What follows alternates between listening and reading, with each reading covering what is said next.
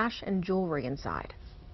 Well, it's an investigation that has police just scratching their heads tonight. A woman is accused of using a company's name and allegedly taking money from clients. But as KOAT Action 7 News reporter Kirsten Swanson found out, a similar business with a nearly identical name is stuck in the middle of this.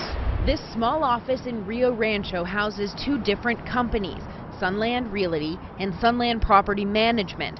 Sunland Realty is owned by Larry Garcia. Sunland Property Management is run by Carrie Barlow. While similar in name, the two don't share clients or finances. But the New Mexico Real Estate Commission just opened up an investigation into Sunland Realty, which has Larry Garcia upset. We reached his lawyer by phone. He is the sole qualifying broker in Sunland Realty.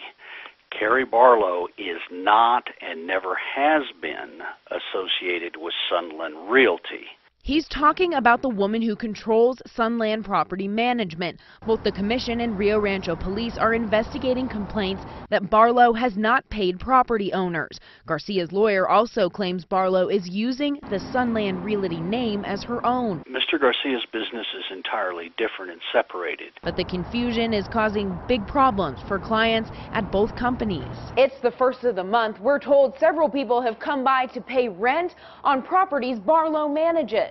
They have no one to leave the checks with because Garcia says he hasn't seen Barlow in 2 weeks. It's unclear how many properties Barlow manages, but police want to hear from anyone who is doing business with Sunland Property Management.